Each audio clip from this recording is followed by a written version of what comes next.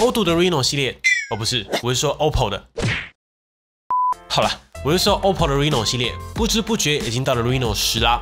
还记得我们是2019年5月的时候开箱了第一代的 OPPO Reno， 不知不觉4年多一点的时间，就扎扎实实的推出了10代机器。高情商的说，这个系列绝对是最跟得上市场变化的手机了。低情商的说，我们上一代评测都还没拍完，你下一代就出啦。开个玩笑。但是话说回来 ，OPPO 这一代新登场的 Reno 10 Pro Plus 应该是这几代当中我们玩过各方面体验最到位的一支了。大家都知道，今年 OPPO 的旗舰系列 Find X6 Pro 因为没有国际版的关系，所以自然也没有台版。我觉得也是因为没有 Find 国际版的关系吧，他们直接把 Reno 10 Pro Plus 的许多规格都拉到了旗舰水准。要不然老实说 ，OPPO 真的是机子引进的模范生啊！非新品2阵营的旗舰机型在台湾真的不好卖，尤其还没有开始卖，就要先付个几百万的认证费用。过去各家的引进策略真的是保守到不能再保守，而当中也只有 OPPO 的旗舰几乎都上了，真的是该给掌声。至少让喜欢 OPPO 旗舰的朋友有个选择。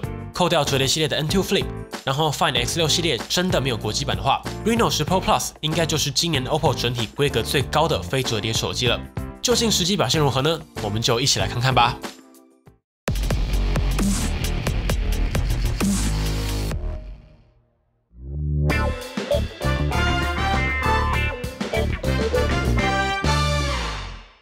我们一样先看外观，只讲重点，不浪费大家时间。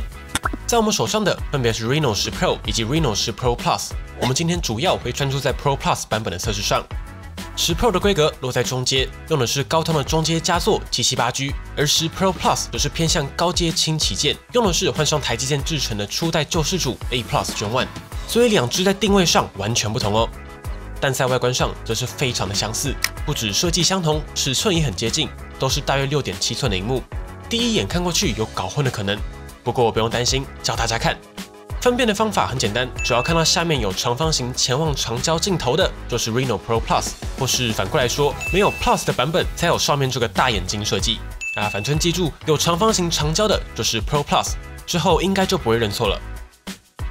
而在手感体验上，过渡流畅，舒服好握，重点是重量很 OK。Pro Plus 实测大约199克 ，Pro 则是187克，都不超过200克。而在机身配置上，两款都一样，没有 3.5mm 耳机接孔，所有按键都在右侧，卡槽都在机身底部，采用双面双 SIM 设计，没有 microSD 卡槽。不过倒是有小惊喜，顶部配有红外线模组，所以可以模拟家里的遥控器、遥控电视、开关冷气，躺在床上不用找遥控器，非常方便。我觉得比较可惜的，反而是这一代的 Reno 还是没有加上防水设计。现在不止旗舰，越来越多中阶都陆续上了防水。就如同我们评测一直提到的，防水绝对不是为了让你带下去游泳，而是在日常当中可以更放心的使用手机。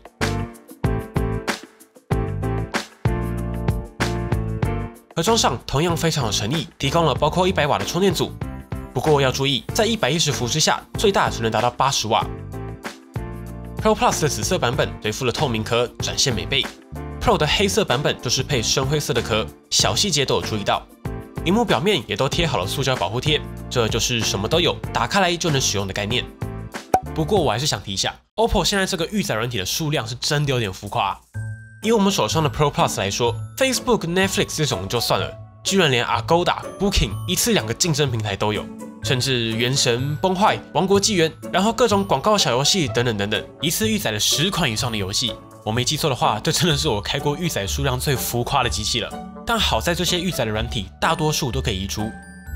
顺带一提，这种2×2的大型资料夹设计是真的好用，不用点开资料夹就可以直接打开 App。当然，如果你想要，也可以缩小变回原本的设计。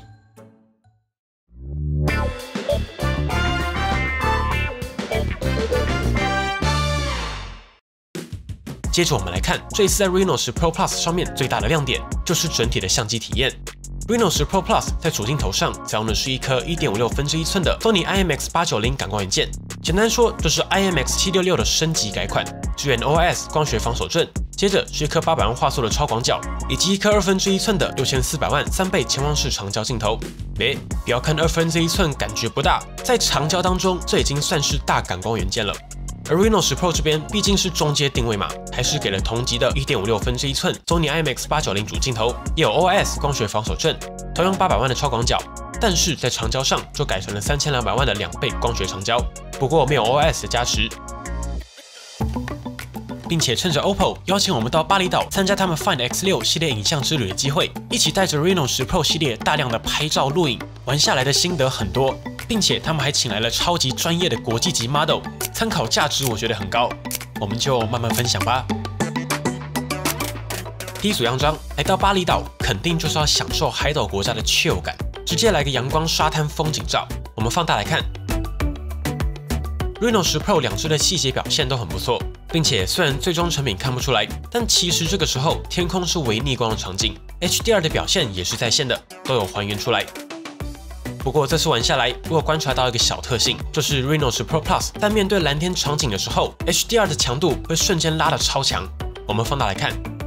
暗部细节的确保留得很不错 ，Reno 10 Pro 这边暗部有点完全压掉了，但重点是看亮部，这就是我说的 Pro Plus 的 HDR 有点太积极了。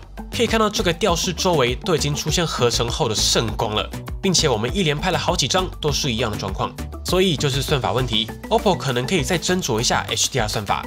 不过除此之外，这次的 Reno 10 Pro Plus 就是一支很好拍的机器，基本上各种场景按下快门就好。并且这个观景窗也有一定程度的即时 HDR， 可以看到大逆光场景，也不至于让整个天空爆掉，拍摄体验上会更加省心。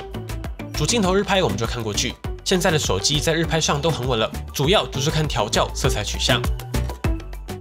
不过这边也聊一下，之前的影片也有人在问什么叫做调校取向，该怎么看呢？我这边刚好有一组很不错的例子，我们先从观景窗上来看，直接对着夕阳拍，所以太阳的地方肯定是非常亮的，会整个爆掉。这个时候就需要 HDR 算法透过多张合成的方式还原回来。简单来说，就是把暗部的细节拉亮，爆掉的区域拉暗，让整张照片的亮暗部都还原回来。所以我们来看处理完的结果，是不是跟我说的一样？相较起观景窗，爆掉的地方回来了，暗部的细节也都还在，这就是100分的 HDR。但有趣的问题来了，要做到100分的 HDR， 在2023年并不难。但什么是调校取向呢？我们接着看三星的 HDR。作为 HDR 狂魔的三星，你可以看到，在暗部反而没有 Reno 10 Pro 系列亮，所以论 HDR 强度的话 ，S23 Ultra 没这么强，对吧？但你仔细感受一下，你觉得哪张照片更有海边日落的沉浸感呢？3、2、1，我相信大家会毫不犹豫的选择左边这一张，的确也更符合当下肉眼的感受。而只看三星不准嘛，看自家的旗舰 Find X6 系列更好。来看样张。可以看到整个调校取向跟三星很接近，同样是保留夕阳日落为主体，而不是过分强调 HDR 算法的取向。这个就是 OPPO 这一次在 Find X6 上主打的驾驭光3个字。我觉得这个走向很棒，也很值得深思。在2023年要做到100分的算法已经不难了，但过分的强调算法的相机，反而失去相片该有的层次和味道。所以，如何在100分的算法和100分的真时间取得最大的平衡点，我觉得是接下来手机摄影非常值得探索的方向。这也是为什么我很喜欢这次 Find X6 Pro 相机的地方，因为只要按下快门，它就会给你一张符合你想象、符合当下情境的照片。要论硬体，它可能不是最强，但这次的算法是真的挺有水准的。好了，扯远了。不过这次在 Reno 10 Pro Plus 上面也继承了 Pro XDR 的相片显示，也就是跟大家比较熟悉的 iOS 相簿一样 ，Reno 10 Pro Plus 的相簿也会记录下每张照片的光影资讯，让亮部在显示的时候更加真实。可以看到这组照片原本是一张穿着粉色衣服的 model 随手拍，而在 Pro XDR 之下，你可以看到粉色的衣服亮起来了，手感觉也变亮了。为什么呢？因为这些地方有被阳光照到，所以比较亮嘛。系统就会记录下光线讯息，当你在显示的时候，将亮度还原回来。所以在 Pro XDR 之下的照片就会有一种更加立体通透的感觉。这个建议大家到时候到现场体验最准，秒懂我在讲什么。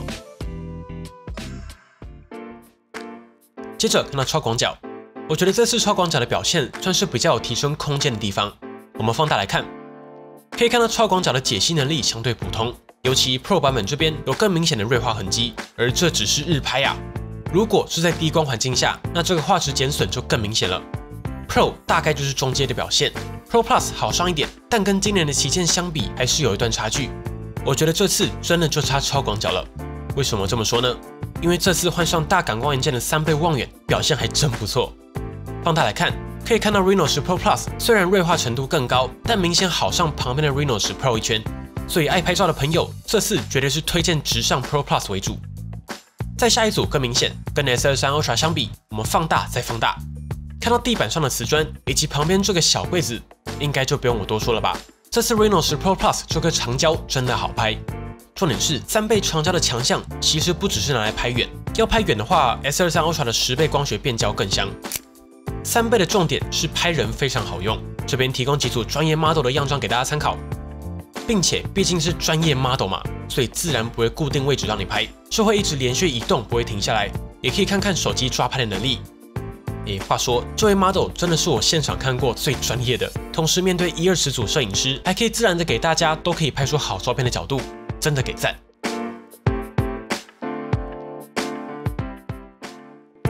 这边也提供一小段3倍长焦的录影给大家参考。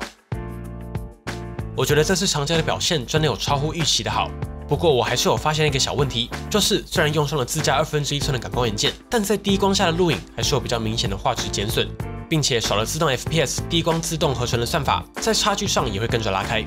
不过这个还好，轻旗舰有这个表现，我觉得没话说了。倒是 EIS 算法在6倍长焦之下会有不自然的抖动，放大来看画面右侧的10枪都有变形扭曲的状况了。而切换到3倍之后，还是略有这个问题，但不明显许多，应该跟放大之后的 EIS 修正算法有些关系。最后这边也再提供几组夜拍样张让大家参考。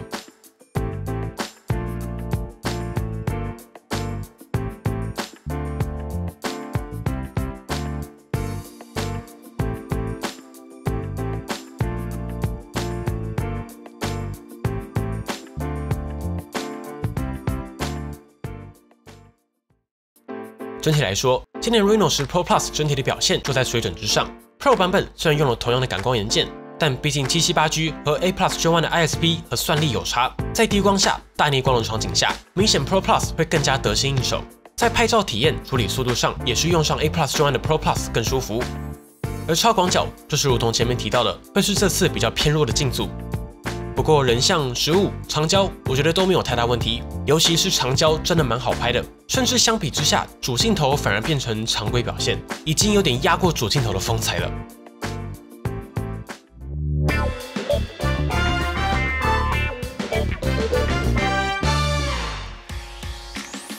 接着我们看到效能，邦尼手上的 Reno 10 Pro Plus 搭载的是高通翻身之作 Snapdragon A Plus Gen 1。记忆体也够，搭配12GB LPDDR5 的 RAM 以及越肥3.1最大256GB 的储存空间。不过 Reno 10 Pro Plus 搭载的这个 A Plus Gen 1是降频过后的版本，相较起一般版本的 A Plus Gen 1，超大核从 3.2 GHz 变成了 2.995 GHz， 大核则是从 2.75 GHz 变成 2.5 GHz， 小核也从2 GHz 变成 1.8 GHz。不说的话，我还以为是7 Plus Gen 2的超频版呢。不过还是看实测。在 Geekbench 5当中，单核拿下1070分，多核3666分。开启高效能模式，则是可以进一步解放到单核1276分，多核3930分。这个表现，单核跟一般版差异大约3%，多核大约4%。一般日常使用其实感受不到差异。A Plus Gen 1的效能本来就够，稍微降频，对于这种均衡机件来说，多少也可以强化续航。毕竟频率越高，也是靠功耗换的，其他就是感受问题了。大家怎么看呢？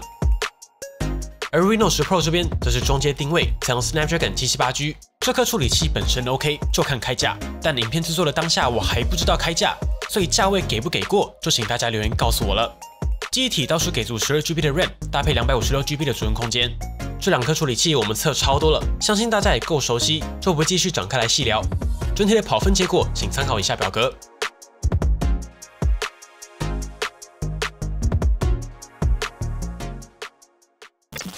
重点还是看实战表现。一样，为了降低环境温度对测试结果的影响，邦尼的所有测试都尽可能将室内温度控制在26度左右。先来热个身，首先是 PUBG Mobile 直接测效能模式，在 HDR 极限帧率30分钟左右的游玩下 ，Reno 10 Pro Plus 平均帧数来到59.9帧，全程顺跑。正面温度稍微有点高，达到42.6度，背面就是39.9度。而 Reno 10 Pro 这边因为778G 的限制 ，HDR 最高帧率锁40帧。所以一样全程顺跑，平均39.5帧，正反两面都在38度上下。不浪费大家时间，直接进入效能测试软体原神。我们这次测的一样是原神目前 loading 最重的图之一，原神须弥连续30分钟。来看结果，先看 Pro Plus， 在最高画质连续30分钟的游玩下，平均54.7帧。以体积来看，这个表现真的不错。A Plus Gen 1其实就真的很强了，但这么高的平均帧数，当然就是用温度来换的嘛。虽然有用上 VC， 但发热量还是在。正面达到48度，背面44.6度，已经有些烫手了。而10 Pro 这边毕竟是778G 嘛，平均34.6帧，但温度也挺高的，正面44.1度，背面41.7度。以下也提供3D Mark Live Stream 20轮的压力测试结果让大家参考。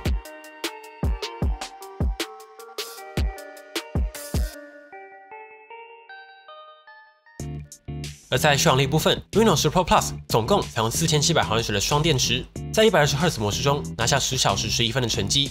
Reno 10 Pro 目前有些问题，我们还在测试当中，之后有结果再更新上来。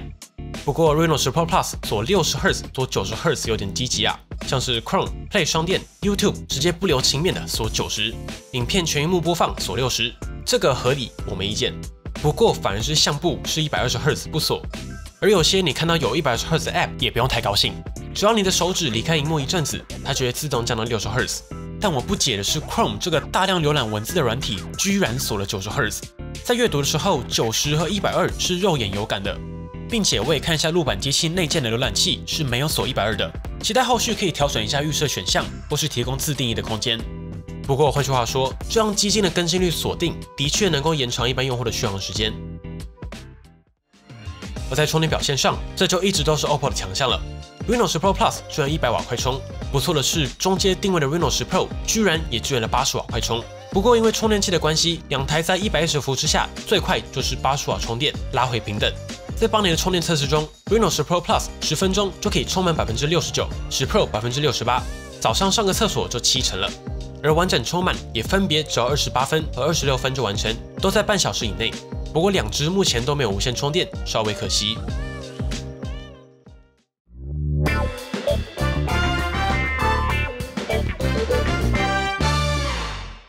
最后，我们看到影音娱乐，这次在 Reno 10 Pro Plus 和10 Pro 上面 ，OPPO 都采用尺寸相近的6.7寸荧幕，准确来说，10 Pro Plus 是6.74寸。两者在规格上的主要差异是10 Pro Plus 的解析度更高 ，OPPO 称为 1.5K 的荧幕，也就是短边超越 1080P， 达到 1240P， 但小于 2K 的 1440P。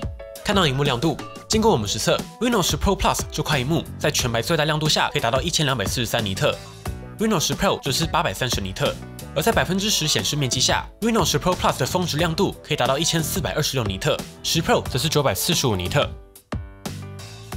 而在显色表现上 ，OPPO 提供了生动、自然、戏院、鲜艳4档选择。以下也直接提供色域覆盖的表格让大家参考。我们先看 Reno 10 Pro Plus， 简单一句话，生动和鲜艳两个模式就是比较符合讨好大家眼球的风格，尤其鲜艳几乎是把整个色域覆盖撑爆了。而如果你要准的萤幕表现，那就是自然和剧院模式，分别对应 sRGB 和主流影像标准的 Display P3 色域，非常贴近6500K， 并且 Delta E 也达到小于2的表现，色准完全达标。接着看10 Pro， 结果一致，色域色准没问题。而在音效上就不废话了，直接提供一组实测供大家参考。